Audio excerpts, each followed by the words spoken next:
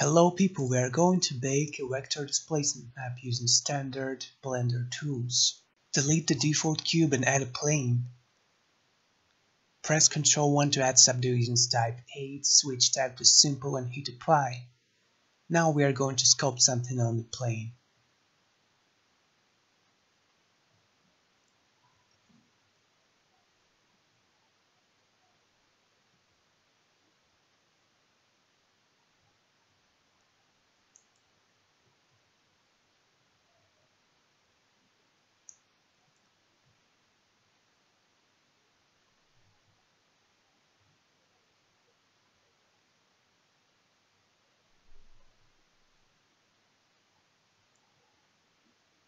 And go to Shading Workspace. Let's add a new material and a new plane with a simple subdivision of 8. Well, not apply subdivision. Let's use texture coordinate node and see what we have and what we want. So we have the UV coordinates and we want to turn them into object coordinates to get the vector pointing from each point on the plane to each point on the rock. How do we do that? Easy, we just add coordinates and scale. Now if we subtract the object coordinates from what we've got, we should get black, which is 0. But if we swap the coordinates, we get blue, and this is because we add 0.5 to 0 and multiplied by 2, which we get 1. Right, and this is why we want to use the original object coordinates Z component, and the rest is subtracted. So this is our vector displacement map of our rock.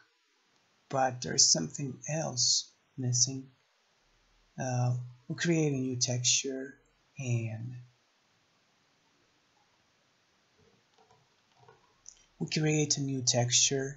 and it's going to have 32 bits and non-color data, and we add map range so that we can get negative coordinates, so that we can have negative coordinates in our texture as well, and we map them from 0 to 1, and we just go to cycles and bake the texture.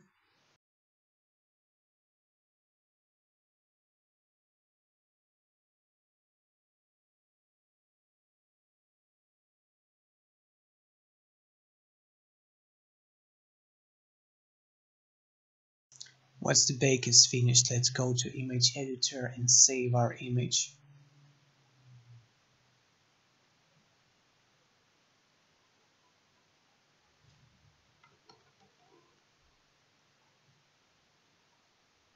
Let's go back to shader editor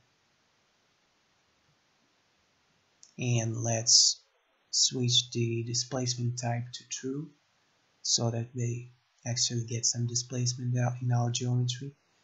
And now let's remake our range back to -1 to 1 from 0 to 1. So on top we are going to have 0 to 1 and on the bottom -1 to 1, and we want to disable clamp so that it doesn't get clamped to 0 and 1. We can go beyond that. So once we